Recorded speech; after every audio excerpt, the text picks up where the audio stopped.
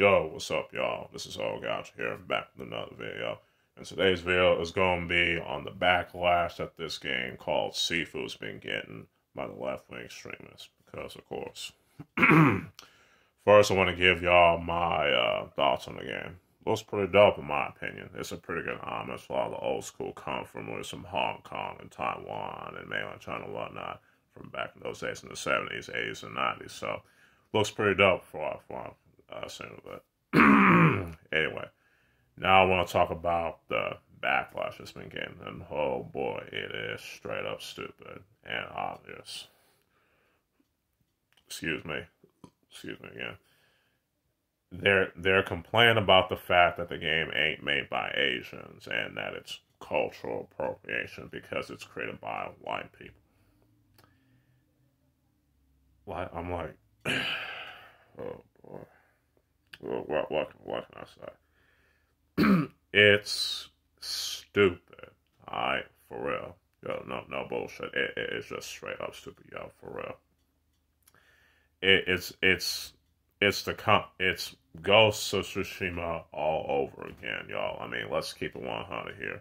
It's the same kind of backlash that Ghost of Tsushima has gotten. It's straight up similar. A lot of folks complain about the fact that that game was created by white folks, which is stupid. by that logic, these folks should complain about games like Silent Hill, Metal Gear Solid, the Streets of Rage franchise, and Resident Evil. Those games weren't created by Americans. They were created by Japanese developers. Oh yeah, there's also the Soul series, including Bloodborne. Those games were created by Japanese developers too, especially with Silent Hill. Even though it takes place in America, it was created by Japanese developers. Same thing with Resident Evil, Biohazard, aka Resident Evil. Same thing with the Metal Gear franchise and the Soul series, and the ones created by From Software, Bloodborne, another game by From Software. Those games were created by Japanese people. And none of these motherfuckers complain about that shit. None. I've heard none from these fools. None from them. which they. And not to mention, there's also Attack on Titan. It was inspired by, medieval Europe and all and whatnot. No complaints from these guys. Not at all. And with the whole cultural appropriation argument, I've said it before and I'll say it again. Cultural appropriation is a bunch of nonsense, y'all, for real. It is. It's nothing more than an excuse for these fools to just moral grandstand and to make themselves feel important and make themselves look like they're the more ethical and moral ones, which they really aren't. And on to the other complaint that the game ain't made by Asian people. Again, so what? And these fools don't seem to realize is that there are plenty of video games, movies, novels, etc., that have, that are created in Asia. And let me expand on that. There are plenty of Asian stories created by Asian people in Asia. I'm not just talking about East Asia with Japan and Hong Kong, Taiwan, and mainland China and South Korea, North Korea.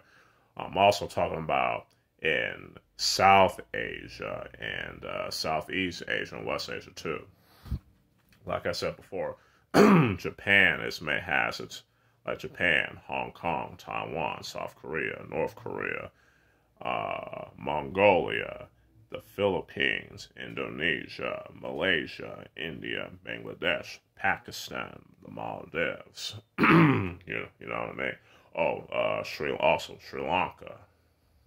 So there are plenty, and a lot of those Asian countries that I named have plenty of great, awesome stories, and like in movies, video games, novels, etc., etc. And that's one of the biggest problems with the left-wing extremists and fundamentalists is that they think that Hollywood is the only place for entertainment when in actuality it ain't. And speaking of which, you have, with there's Chinese opera like the Cantonese opera, Peking opera, Hokkien, the opera of the Hoklo people, and Teochew opera. You have these many different styles. You also have Japanese kabuki and the No theater in Japan. I don't even know I said Japanese, but anyway.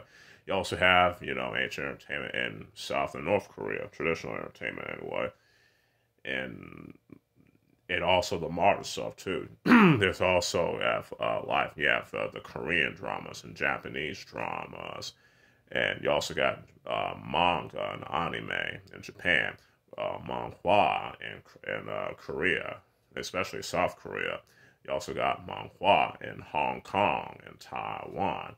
And speaking of Hong Kong, Taiwan, there's a lot of awesome and kick-ass martial arts moves from those places, and especially in Taiwan. And Taiwan's a country, but anyway, like for example, the moves that were made by Bruce Lee, Jackie Chan, Jet Li. You also got films by Angela Mao. You also got films made, martial arts films in Japan with Sonny Chiba, Hiroyuki Sanada. And you also got the Shinobi no Mono films in Japan. You also got the stuff made in Taiwan, like I said, and martial arts films in Taiwan as well. Oh yeah, there's also Thailand. Thailand has some dope entertainment over there as well, especially the martial arts films with Tony Jaa, his late mentor Panarita Cry. There's also JJ Yan in too. Especially with Thailand's traditional entertainment, outside of, their Muay Thai, Muay Boran and whatnot. But anyway, and another thing too with these left-wing extremists is that they think that the martial arts is exclusive to Asian cultures, when in actuality, that's not true at all. Every culture has their own form of martial arts, martial fighting. You have the European martial arts, especially the ancient stuff and the historical European martial arts, and the ones that are made in the in the Victorian era, whatnot, like Savate and whatnot, and Bartitsu. You also got, African martial arts have been around since ancient times, since like prehistory and whatnot. Same thing with European martial arts. And no, you also have the indigenous peoples of the Americas, like North America and South America and Central America. But they have their own form. The indigenous peoples of those places have their own form of martial fighting. The same thing with the Polynesians. Like the Maori people, they have their own forms of martial arts, like Maorukua, for example. You also got the Lua, the ancient Hawaiian martial art. And you also got the Samoan warriors have their own form of fighting. And so does the warriors of ancient warriors of Tonga and Fiji, etc. Like, not to mention, you also have the Australian Aborigines and the many different Australian Aboriginal tribes have their own form of martial fighting. And also, like I said, with the Americas, with capoeira in Brazil. There's also Brazilian Jiu-Jitsu. You got the Eskrima Criolla, and like in Argentina. You also got the martial arts in the Caribbean islands. There's also in Americas, like Kalinda, which is the traditional stick fighting of Trinidad. You also got, Haitian machete fencing called Tia Machete. If I remember correctly. You also got, the machete fights in Dominican Republic and things like that. It's like there's a whole bunch of stuff that I can go on about. You know what I'm saying? So, because again, it goes to show that every culture has their own form of martial arts and martial fighting. The practice of fighting martial arts is like it's universal. It transcends nationality and ethnicity and whatnot. So, which makes the whole cultural appropriation argument And the whole only Asians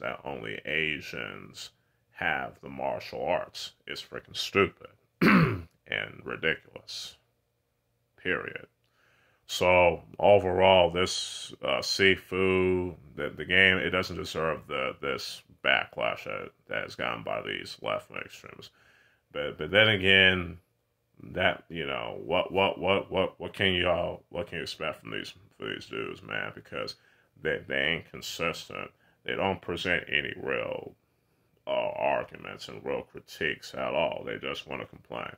It also goes to shows that these games journalists these days are just a complete freaking joke. I mean, for real, for real.